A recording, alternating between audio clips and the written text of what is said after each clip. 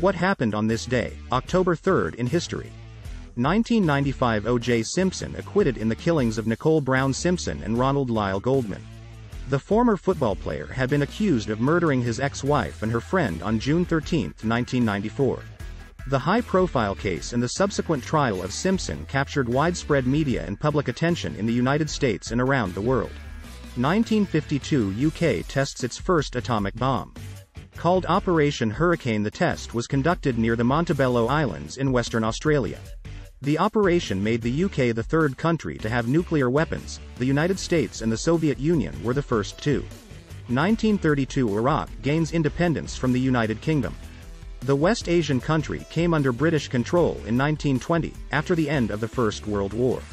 After taking control of the country, the British installed the deposed Syrian king Faisal I as the King of Iraq.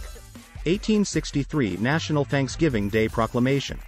American President Abraham Lincoln proclaimed the last Thursday of November as Thanksgiving Day. The holiday has been celebrated annually since that year. 1849 Edgar Allan Poe seen in public for the last time.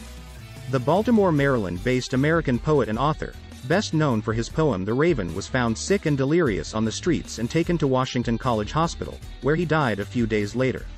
He was 40 years old at the time of his death.